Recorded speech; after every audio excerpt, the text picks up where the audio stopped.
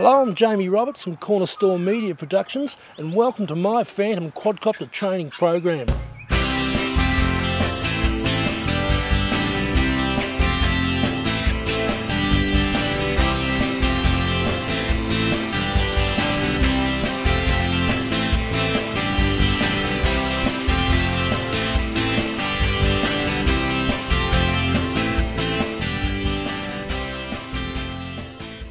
Hello, I'm Jamie Roberts from Cornerstone Media Productions here in Australia and welcome to my Phantom Quadcopter training program.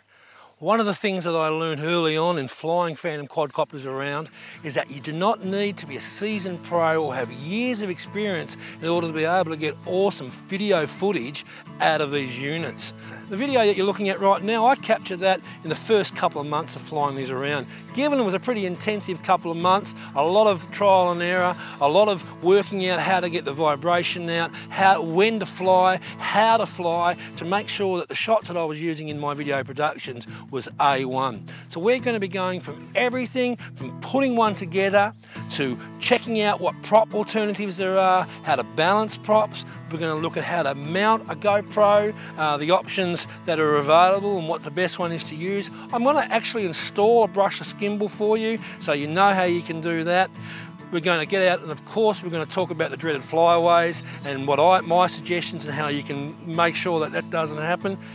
We're going to talk about when to fly, how to fly it, so that you're getting awesome shots. We're also going to look at how we use the Signform software and how we then can further stabilise in a program like After Effects to make sure that we get any wobble out of the video once you've got it on your editing timeline. So everything that you need to know about flying a Phantom quadcopter is going to be covered in this training program.